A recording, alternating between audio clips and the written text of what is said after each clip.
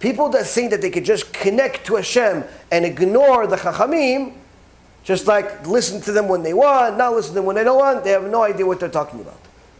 There is no such thing as an intermediary in Judaism, but Chachamim are not intermediaries.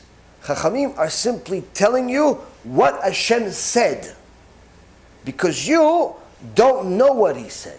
Because you did not toil over the Torah for all of the decades that they had. You cannot interpret the Torah like they can. And that's the reality. If you think you can, then ego is your problem.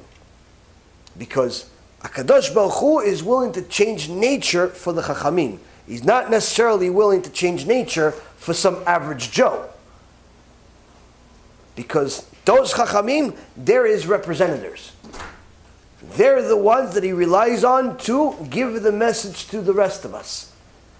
And they're such favor in His eye. He loves the Chachamim so much that He literally changes the world for them. They say something, He fulfills it. And this is one of the most valuable things that a person needs to know when they're asking a Talmid Chacham, someone that has Yirat Shamayim, or perhaps a Gadol. They're asking a question, and the response that they got doesn't sit well with them. Take that opinion of yours that tells you this response doesn't sit well with you. Take it, crumble it inside a little piece of paper, put some oil on it, cooking oil or the oil from the car, whichever one you prefer, whatever's faster access. Then take a match, perhaps maybe a lighter, depending on your preference. Put them in a bucket so it doesn't cause a big fire, and burn that opinion of yours. Burn it as soon as possible. Why? Your opinion doesn't matter. If you asked a Chacham a question and he gave you an answer according to the Torah, you do it just like as if God said to do it. Why? Because now that you've asked a question and he gave you an answer, HaKadosh Baruch Hu paskins like him. I'll give you an example. Somebody came to Rav Kanievsky. He said, Kvod Rav, I'm about to retire in some months, and I was wondering whether I should take all my pension money and buy a house in this such and such community. Rav Kanievsky says to him, come back to me when you have the money. Now Rav Kanievsky is not much of words. He doesn't have conversations with people. He says a few things, finish, next. The guy gets up, confused, more confused than he was before. He says, why is Rav Kanievsky telling me come back when I have the money? Is he really telling me that I'm not going to get the money? That after 30, 40 years of working for this company, they're really not going to give me my pension? The whole thing is a fraud? I'm going to lose everything? What's going to happen? I don't know. Why did he say it? Oh, so for the next several months, he doesn't know where to go, doesn't know what to do. He can't wait to get this money, but he doesn't have access to it yet. After several months, finally he retires, and he gets the money. He comes back to Rav Kanievsky, and he says, Kvod Rav, Baruch Hashem, I got the money. So Rav Kanievsky says, good, you should buy the house. He said, but why couldn't the Kvod Rav tell me 6 months ago?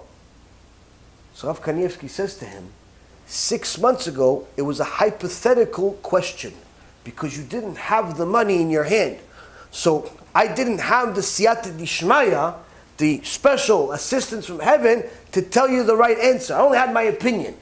But now that it's a question that's actual, because you have the money in hand, you ask me a question, I'm giving you an answer, and I'm relying on the fact that Hashem is the one that's putting the words in my mouth for your sake.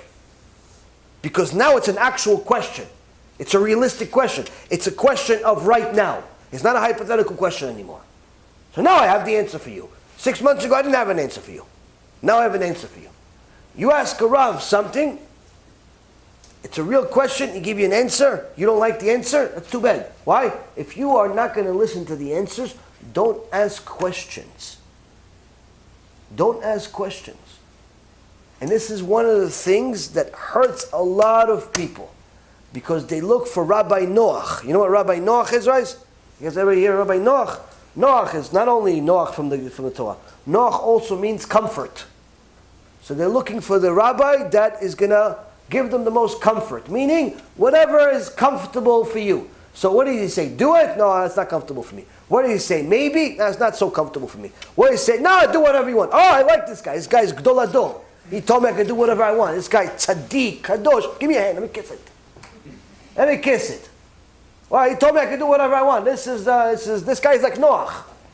Rabbi Noach. So that's the thing. You have to understand. Kadosh Baruch Hu loves the Chachamim. Because they invest their whole life. For the sake of the Torah all day.